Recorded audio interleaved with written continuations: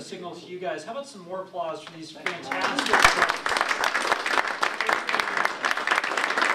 If you got more burning questions, grab them, have a beer with them out back. There is coffee, help yourself. What I'd like to do is transition the meeting and get Todd from Tualatin Valley Fire and Rescue up here. Excuse me, Tualatin Valley Water District. We've got a lot of Tualatins up here. And I want to thank both Tom from TriMet and Todd from the Water District to come out and help us. There's a lot of stuff going on. Okay, you're ready to rock. Todd's done a number of presentations, but one of the things that I was passionate about was making sure that people understood the decisions that were being made about sourcing the water for the future, especially since we've got so many build-outs of the community that really you guys need to have a chance to understand what decisions are being made. So that's Todd's job here, and what I'd like to do is just ask that you give Todd, would you help me with your last Heidgergen? That's a tough one. It's Heidgergen. Okay. Heidgergen. Todd. Here's Todd. How about some applause? Well, thank you, Eric. And you know, it's fun to be part of a meeting where not only do you have great snacks, but you also learn about some important causes like wiping out polio and how to save people's lives with CPR. And so, what a great meeting. My compliments to you, Eric, and I also appreciate all of you for taking the time to come out this evening. And for the opportunity to share a little bit about your water supply and your water future, and some of the things that the Tualatin Valley Water District is actively working on, and some decisions that we're going to be making later this month. Before I start, I want to make sure that I introduce a few folks in the audience. Of course, I'm Todd Heidgergen, and I manage our Community and Intergovernmental Relations Department. With me is Jim Murato. He's really been doing a lot of the heavy lifting as it relates to helping us put on these meetings, reach out to the public, and it's been a real benefit to making sure that folks are aware of what's taking place. Also in the back is one of our board president, Commissioner Dick Schmidt. So he's one of the guys that gets to help make the decision. So I'm going to tell you about some of the things that the district's working on, but he's the one that gets the big bucks to help make that decision.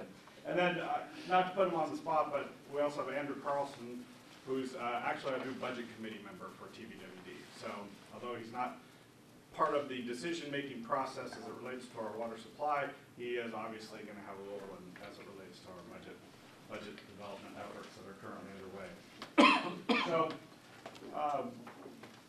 with that, what I want to accomplish tonight is to hopefully give you an overview of water supply planning and the need for it. We'll talk a little bit about what it is our existing supplies are, so we kind of get all to the same level of background.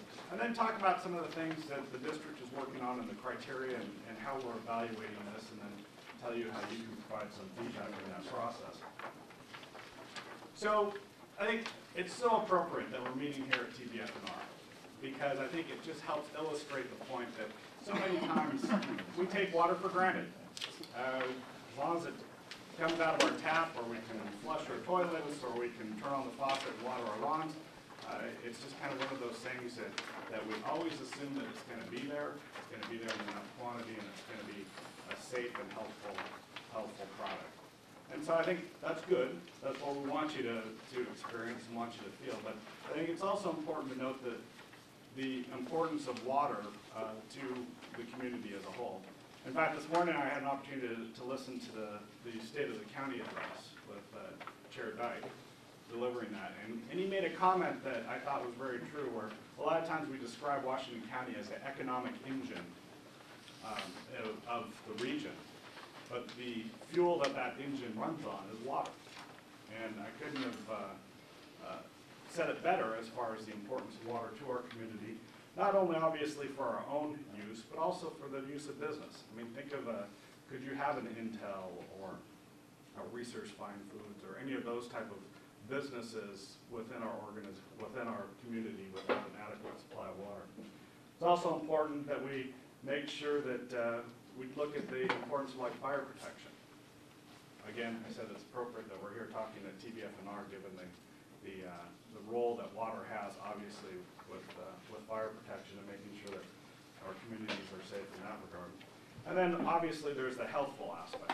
I mean, nobody has the concerns, if you've ever had an opportunity to travel in maybe some other countries where the water wasn't safe, you know, that's just not a concern here. And that's one of the things we want to make sure that we're always providing.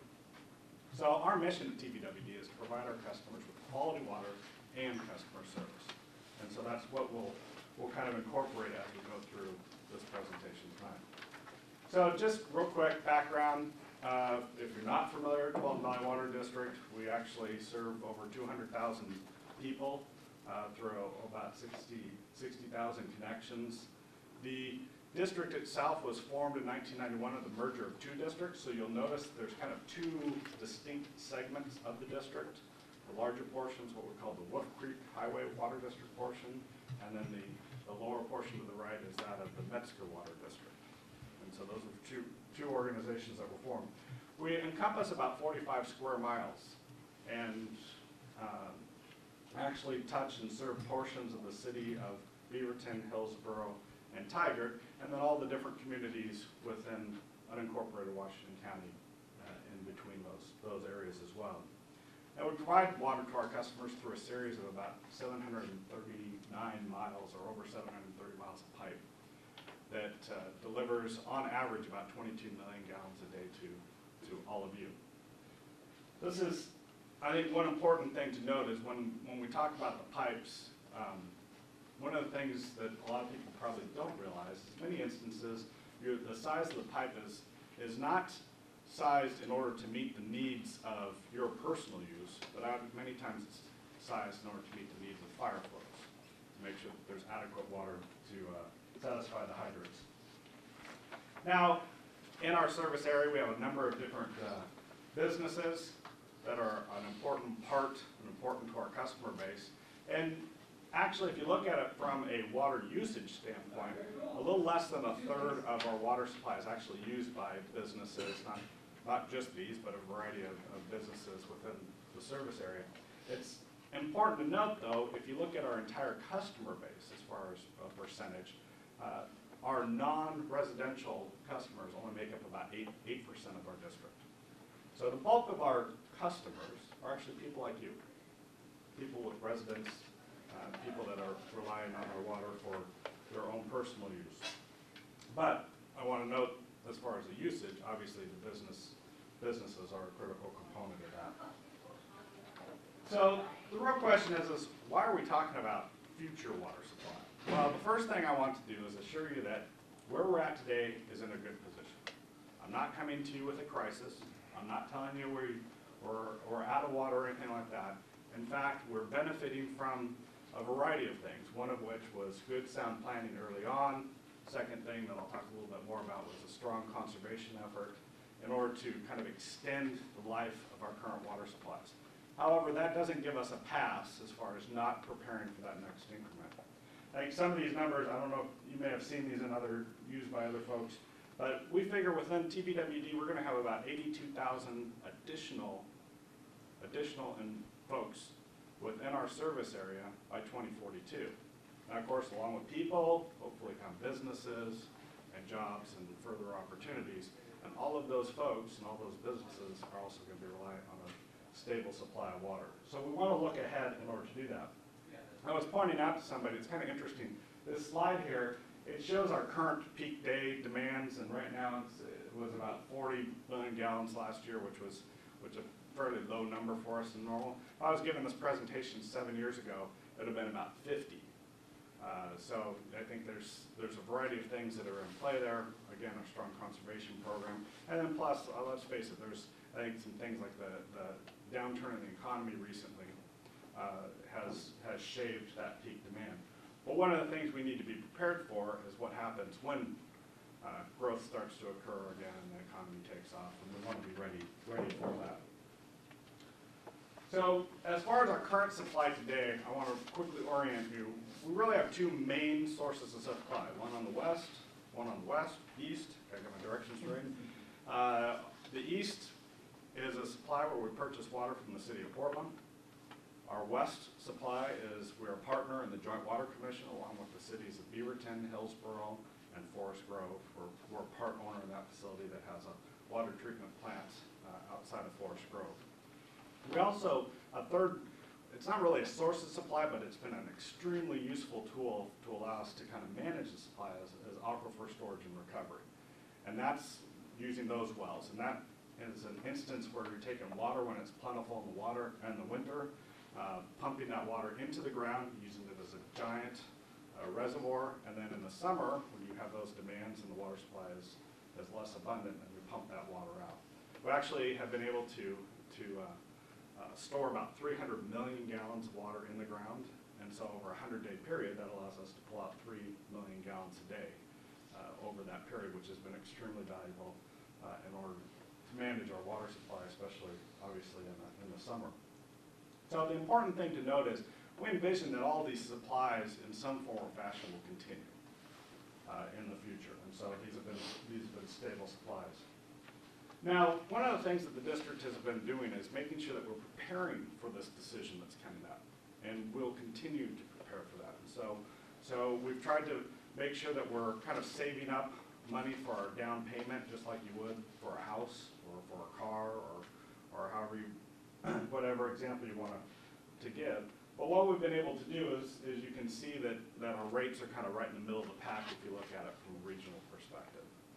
So that's kind of how we've been trying to approach making sure we're developing these reserves for this decision, but also trying to manage our rate expectations as well. So I've mentioned conservation a few times, and I want to make sure that I'm really stressing, as I talk about water supply in the future, one of the things that is just always going to be part of any component as we move forward is water conservation. I've already talked about the success the district has achieved with respect to that. We've had an opportunity to provide a lot of incentives to our customers, and the results, I think, are telling. I mean, the fact that our gallons per capita per day, so how much each person would use on average per day, has decreased about 16% since 2005. In fact, we're experiencing the lowest gallons per capita per day that we've ever had for the district. And so I think that shows some success there. Now, the benefit of that is this water supply decision that we're making. This has enabled us to kind of delay that decision a little bit and still work off our remaining supplies. The challenge is it's going to be this aggressive conservation and the progress that we've made. We're not sure how well we can continue to drive that down. It's going to get tougher and tougher in the future. So let's talk about what's being considered as far as our future water supply. There's actually 4 options that the board is looking at. And I'll just quickly go through each of them. The A water drop is around Hag Lake. I'm sure a lot of you are familiar with that, with Hag Lake and Scoggins Dam. That would involve the expansion of Hag Lake. It's also known as the Tualatin Basin Water Supply Project. We're calling it our just increasing the storage at Hag Lake. That project would obviously require us to increase the dam height at Hag Lake. We'd also have a raw water pipe that would go clear from the Hag Lake down to the Joint Water Commission water treatment plant, and there'd be some additional improvements associated with that, like a pumping station and so on. So that's one of the options that we're looking at, and it's probably one that you've heard a lot about because it's been discussed quite a bit early on. In fact, in 2007, the Tualatin Valley Water District made the decision that that was really our preferred source alternative. I'll go into a little bit of a reason why we're reevaluating that decision at this point and looking at these other options. The second source is what we're calling our northern groundwater option. And really what that does is look at a series of collector wells that are outside of the Scappoose area, kind of in that, along the Columbia River.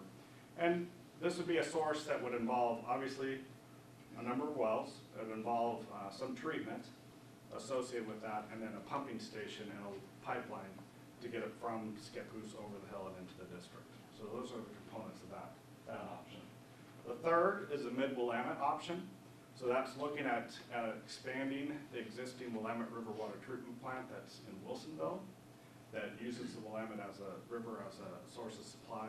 That's the same treatment plant that's currently used by the city of Wilsonville and the city of Sherwood. So that would involve expanding that facility and also developing a pipeline that goes from Wilsonville up into the district service area, and in order to address that. And then there's other components as far as a reservoir and so on. And then last but not least is to expand one of the district's current sources, and that being purchasing water from the city of Portland. And Portland gets its water primarily from the Bull Run watershed, but then it also uses to augment its water supply with the Columbia South Shore well field.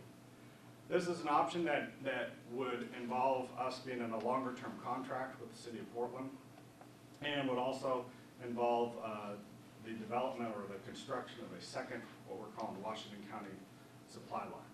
We currently have a Washington County supply line that provides water from Powell Butte Reservoir all the way into the district, long pipeline that goes through town and under the Willamette River, over the hills and into the district. It's quite an interesting project.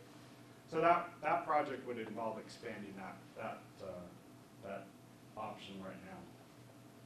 I think one of the things to note here before we move on is the fact that whatever we do, we're looking for partnering opportunities. Because what we have found out, I think examples like the Joint Water Commission are excellent examples of how when you partner together, you can achieve more and you can manage costs, and it's just a better allocation of resources. Tualatin Valley Water District has really valued its partnerships and valued the opportunity to work with other water providers in the area in order to make good use of our resources in that regard. Now, the big question is, how's the board going to make the decision? Well, obviously there's a financial component to it, but there's a lot of non-financial things that need to be considered as well. And it's up here as a list of some of the water supply planning criteria that the board is using to look at the different options, and have been asking a lot of questions and have been reviewing a variety of information with that. You can read the list, but I just want to highlight a few of them. Obviously, water quality, that's, the product we provide our customer, that's an area we're not compromising in at all. Again, I talked about our mission is to provide our customers with quality water and customer service, so we're not going to do anything that jeopardizes that commitment to you. The second thing is, obviously, I mentioned the cost and the rate impact. Obviously, all these different projects have significant costs, which we'll talk a little bit about in a few slides, but it's important to note that we're trying to manage those. However, that's not going to be the sole decision in what we make, but it is obviously going to be a factor to consider. One of the things that's popped up on the list is redundancy. And let me tell you, the district, Tualatin Valley Water District, is a little bit unique where we have multiple sources of supply. And that has been invaluable to the district, especially to meet instances where maybe one of our sources wasn't available in times of drought. And just given some of the challenges as far as managing and moving around water, it's been a very useful tool. And it's a tool now, I think, that folks like the city of Hillsborough are realizing more and more that they can't be as reliant on a single source of supply. So you want to keep that in mind. And plus, I mean, you hear a lot of things that have taken place about some of the natural disasters or natural concerns that we need to be prepared for. I mean, we hear a lot about the big earthquake that will be happening, and that's even of more concern given the fact that one of our sources of supply is the Joint Water Commission, which relies on water from 2 dams. These are all things that are playing into this category as well. Obviously, public and business acceptance, want to make sure that it's a source that's acceptable to our customers, but it's also a source that meets the needs of our businesses. We have a few high-tech businesses within our water district that they rely on a consistent quality supply of water, and so we want to make sure that we're meeting that need. And then one that might sound a little odd is especially for a public agency, is the ownership or control issue. The opportunity for us to be involved in the decision making and helping to make the decisions as far as how the source of supply is developed, how the assets are maintained, and just what we're doing as good stewards of our assets is one of those things that we want to make sure is being considered as well. Because that helps us control things like rate impacts, treatment options, and to make sure that we're compliant with our commitment to our customers. So I want to go through the 4 options, just give you a little bit more flavor for some of the challenges and opportunities associated with those 2. First off, with respect to the increased storage at Hague Lake, you know, the nice thing is it's an existing source that we're familiar with. And so we know it has good water quality, we're familiar with the Joint Water Commission water treatment plant and how it operates. We've got a good partnership with others in the community on that. But the real challenge here is probably something, again, you've heard probably a lot about in the news, and that's the whole seismic issue as it relates to Scoggins Dam.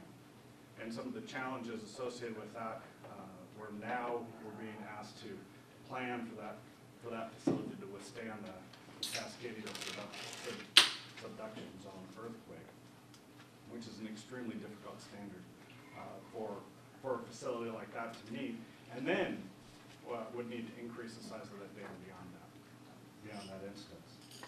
The other challenging part about that is since we've been studying this more, there's been a threatened and endangered species that have been identified in the area that would be inundated.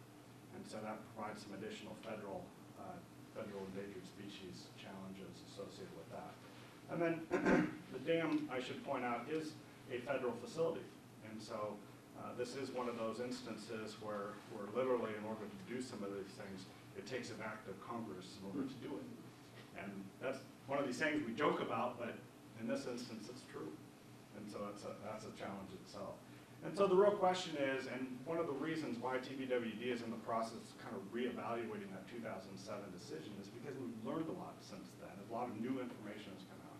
But then second, you know, we're concerned about the timing. Can the federal government go through that process and can they be a partner in this project in a manner that's going to meet our needs? Now with all that said, I don't want to discount the fact that no matter what TVWD ends up doing, it's very important that we work with the federal government and to make sure that existing structure is safer and sounder and meets the needs of our community, because it still is an important resource for our community.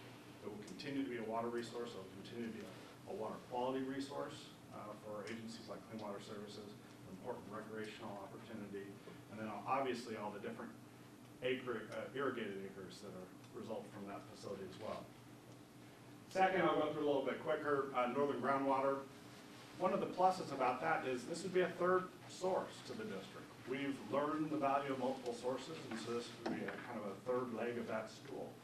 So that's attractive from that standpoint. The ownership opportunity, I kind of identified that as one of the criteria. This would be something we would own, we would be able to control and manage, and so we could try to do that in a manner that we feel is responsible to our customers. And then it also, you know, is a reliable supply. There's a lot of water in that area. But on the flip side, it's also an area that there's not a whole lot of large-scale water development in that area. So there is some unknowns associated with that. It is next to the Columbia River, so there's a lot of Columbia River influence associated with that. There would also be some treatment requirements associated with that. And then from a sustainability or energy consumption standpoint, it's real challenging because not only are you pumping it to get out of the ground, but you're actually having to pump it over the hill in order to get to the district. And so it's kind of one of the higher areas and one of the more challenging aspects from an energy perspective. The third is the Mid-Willamette. This is a facility that has been in operation now for almost 11 years and has been serving the community of Wilsonville for that period of time. Over those years, we've learned a lot about the finished water quality. It provides an opportunity for the district, again, to have that ownership interest. And in fact, we have an ownership interest currently in the facility, although we have no infrastructure in place to connect that system up into the district. And so this would involve a variety of those things. But as with most of the other options as well, it does have some implementation risk.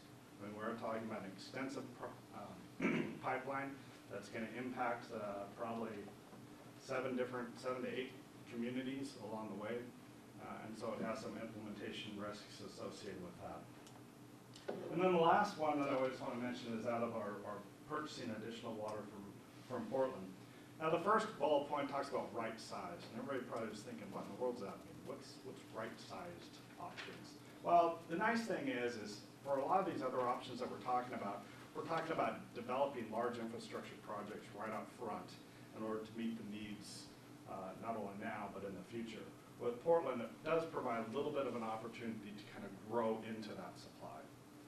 It's also an untreated supply, so you're not dealing with expansions of water treatment plants. Obviously, it's a wonderfully protected watershed, so it's a beautiful source. However, it does provide some concerns as it relates to kind of the ownership and control. We are, we're a customer of Portland, and so what Portland decides is what we get. If Portland decides that they don't want to treat the water for cryptosporidium and they want to pursue a variance, we don't have no say in that. We just get the same water that Portland will do. Obviously, for some of our customers that rely on a real consistent quality water, that sometimes is a concern, because since it is an unfiltered source, it has a little bit variation. But it's been a great water source that we've used for a number of years.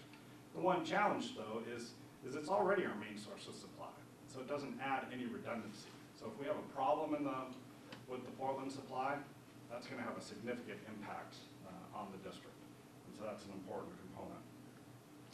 Well, let's talk about money.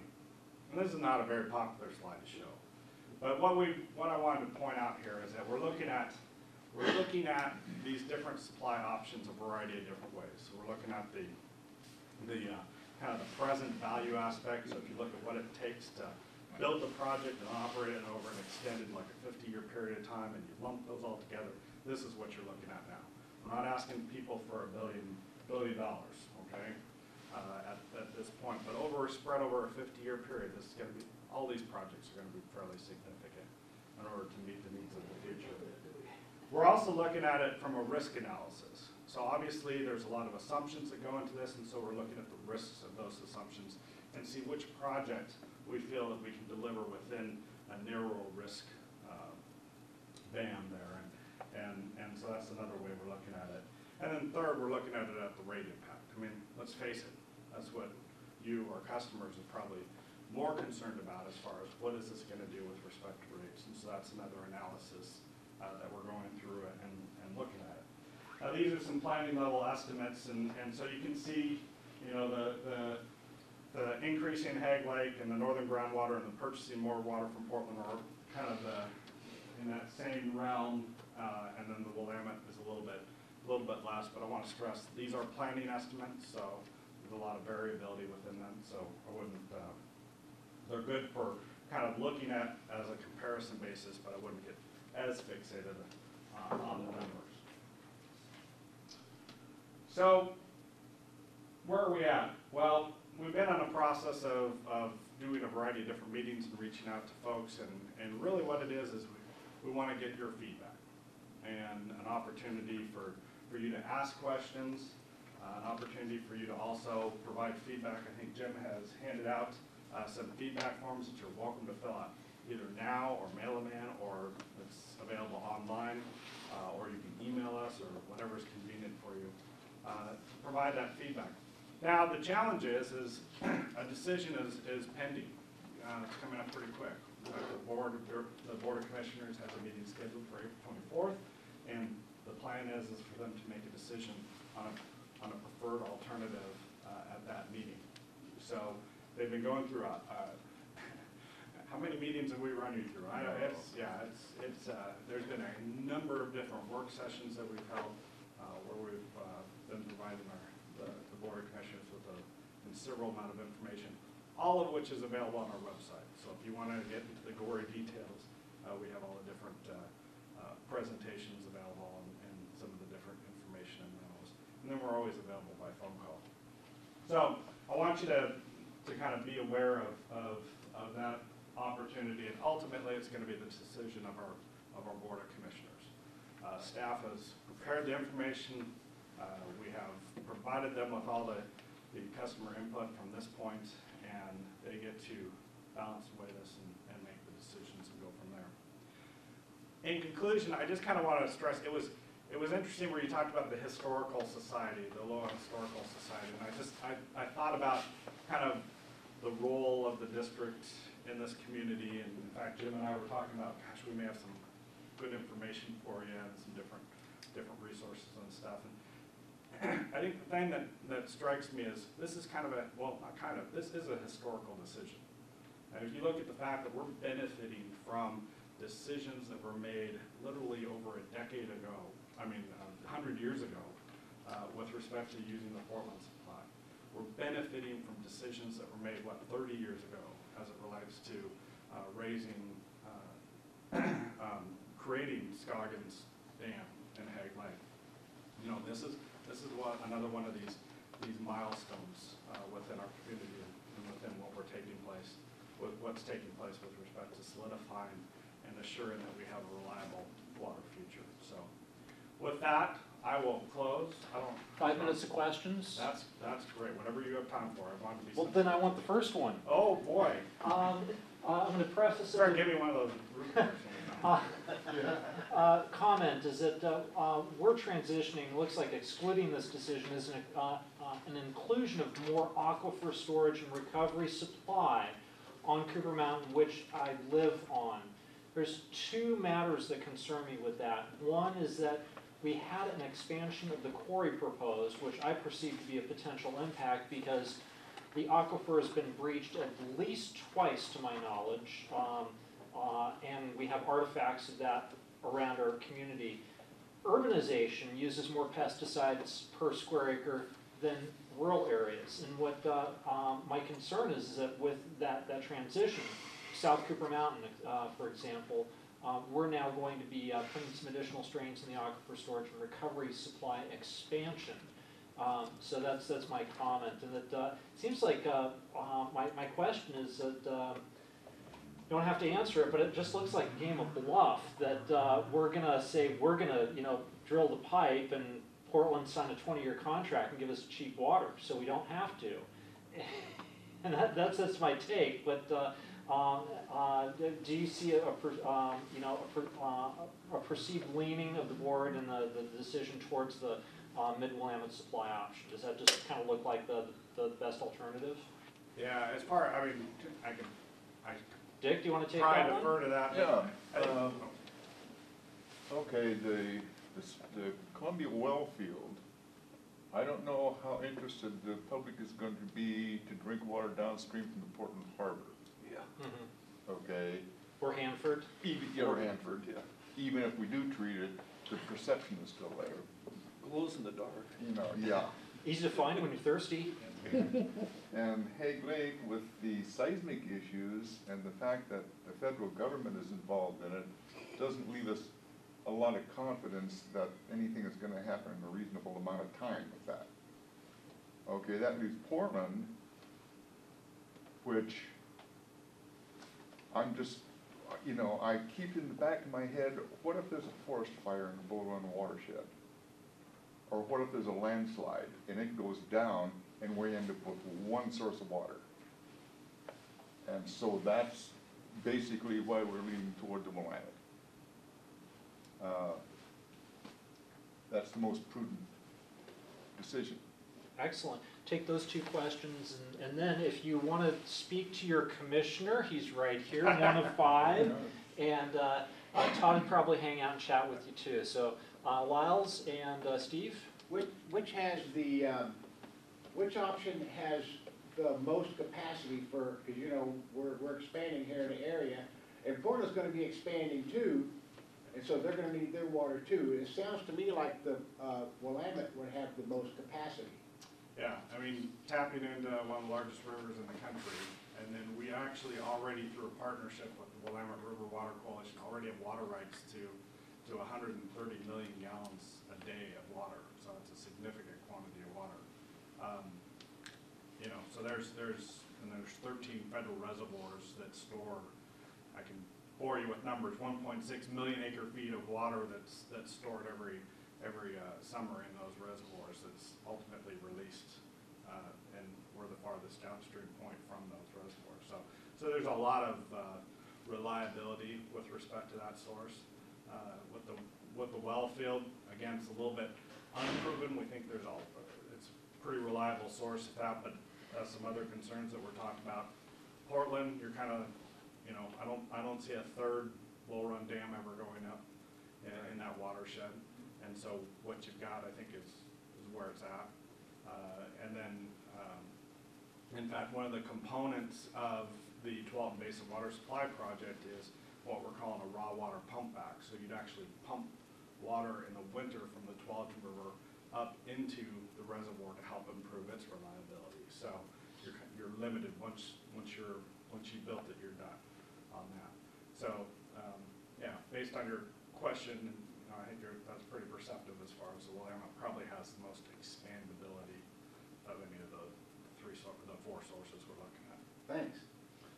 I had maybe a two-pronged question. One was also on the Mid-Willamette is there any liability implications of removing, if we rely on that one more heavily than it is now, Wilsonville and Sherwood being the only users now, is there any liability about taking water out of the Willamette? I'm thinking about people who use the Willamette farther downstream, like the city of Portland.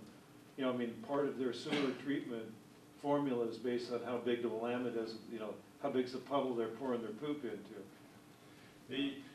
Great question. Again, we're talking about such a significant flow of water that I talked about a huge quantity as far as the water right, with 130 million gallons a day.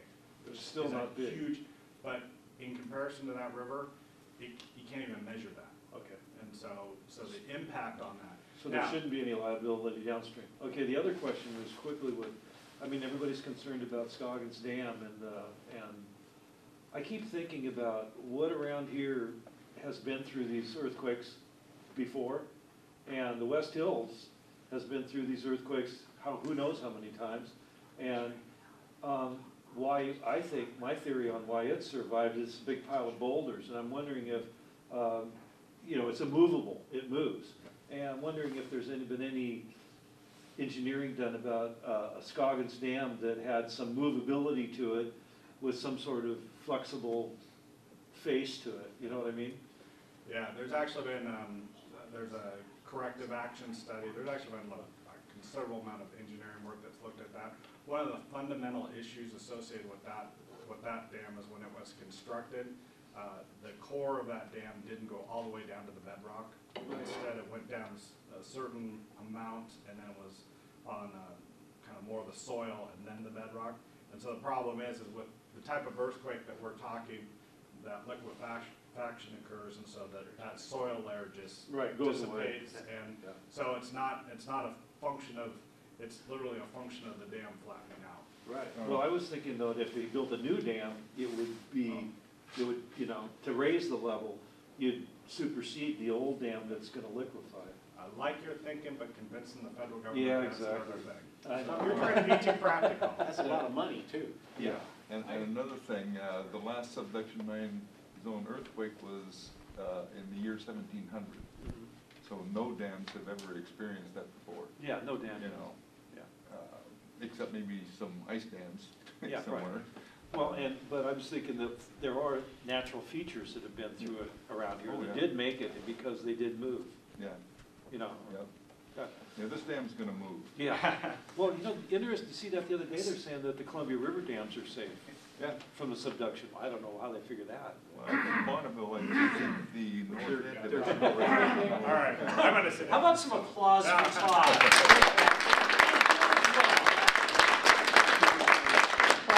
Really big decisions coming up, and also some big decisions, there's some stuff going on at TriMet. Waiting patiently is Mr. Tom Mills, who has a last name that's a little bit easier to pronounce than Todd's. However, I would also ask you to keep your hands nice and warm and give Mr. Mills some applause for being here as well. Soak it up while you can get it. Great, thank you. And that I'd say, folks, you need to use the restroom down there to the left or to the right. I think it's to the left. And Tom, take it away. It's Thank all you, Eric. yours. I appreciate it. Once again, my name is Tom Mills. I am a planner with TriMet. Pardon me, grab this here. I'm here today to talk to you about what we call the West Side Service Enhancement Plan. And I don't know how many of you were here about a year ago or so, and I came to this same group and talked to you about how we were kicking off the plan and you know, some of the process that we were going to go through. And I think I even asked some of you guys, you know, what are some of your ideas? How would you like to see service changed? And so a year later, we've had a lot of conversations with the community. We've done a lot of demographic work. And we have some recommendations, and I'm kind of doing the outreach process now to hear from folks about what they think. Now, the first thing I want to point out on this is it says March 1st is your deadline. Ignore that. I will always take comments on the plan. But let me back up a little bit and tell you, remind you a little bit about what the plan was, where did it come from, and why are we doing it, et cetera. So, for those of you who have been following it, TriMet, we had a change in leadership almost 2 years ago now. Our general manager today is named Neil McFarland, and he challenged us. He said, look guys, I know that we're in a recession. I know that we have a lot of internal cost structure problems, but we also know that the Portland metropolitan area is growing rapidly, and we're going to need to meet that. And one day we are going to get out of this recession, and we've got to start planning now about where we want those funds to go. Because not everything that we recently cut is going to come back. In fact, a lot of things that were cut, were lines that people really weren't using. So how can we better use that money? So that was